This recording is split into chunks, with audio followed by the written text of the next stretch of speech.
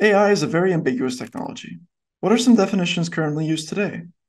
To learn more, I spoke to Meredith Broussard, Associate Professor at the Arthur L. Carter Journalism Institute at NYU. She spoke to me about AI, her work, and whether news organizations should be aware of ethics when employing AI in the newsroom.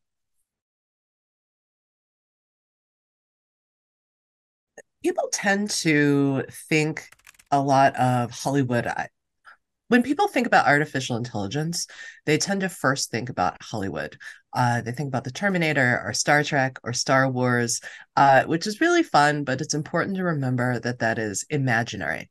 So, what's real about AI is that AI is math. It's very complicated and beautiful math. So, what we do when we make a machine learning system, or an AI system, is we take a whole bunch of data, we feed it into the computer. We say, computer, make a model. Computer makes a model. The model shows the mathematical patterns in the data. And then once we have the model, we can use it to do all kinds of interesting things like make decisions or make predictions or generate new text or generate new audio or generate new images. Right. So when we say generative AI, what we're talking about is a machine learning system where we've fed in a whole bunch of data and we're using a model to generate new text, images, audio, etc.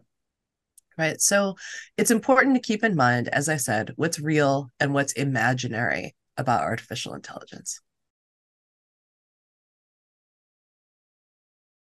Language models have impacted my work because I've been a researcher working on artificial intelligence for investigative reporting for many years. And suddenly people are interested in talking about artificial intelligence. This was not the case 5 years ago.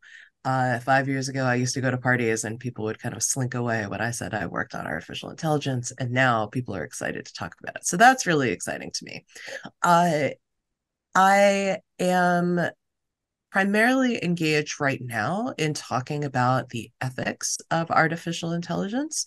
And so language models are a really good way of talking about all of the many, many ethical issues embedded in using and constructing technological systems. In journalism, one of the things we do as investigative journalists is hold power to account. And in the AI driven world where algorithms are increasingly being used to make decisions on our behalf, that accountability function of the media has to transfer onto algorithms and their makers.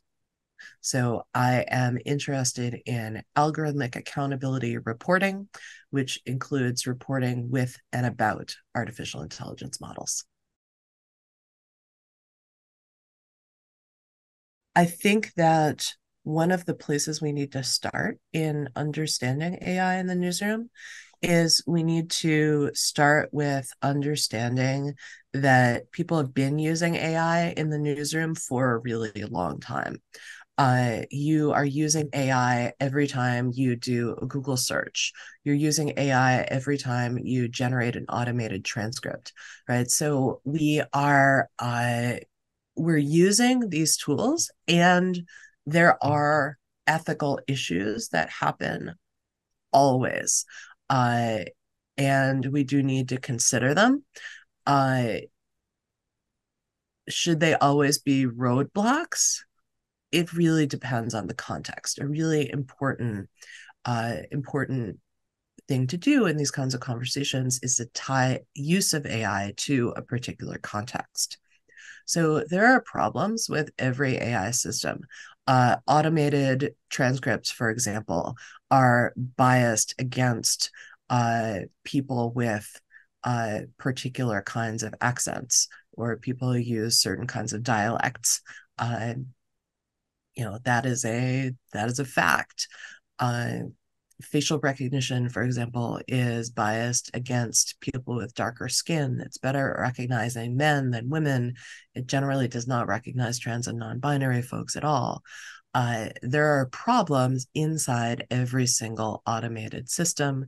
And as journalists, we should recognize that those problems exist And I'm particularly interested in investigating those problems and discovering how do they impact people's lives, often negatively.